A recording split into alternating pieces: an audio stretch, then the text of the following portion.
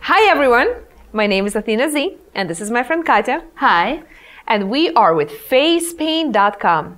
And today I'm going to show you how to paint a basket weave. Enjoy!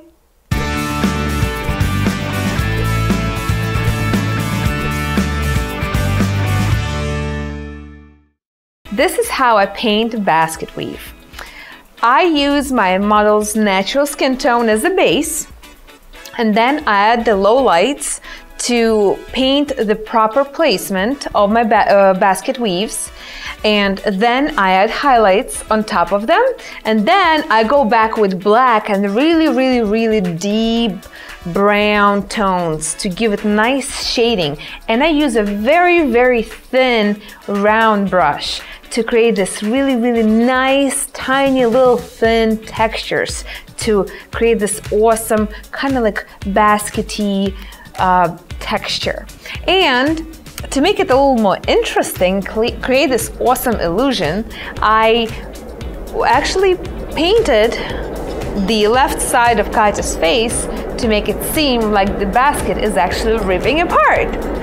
And I filled the whole thing with black to make it really nice, interesting, and more like avant-garde, high-end style.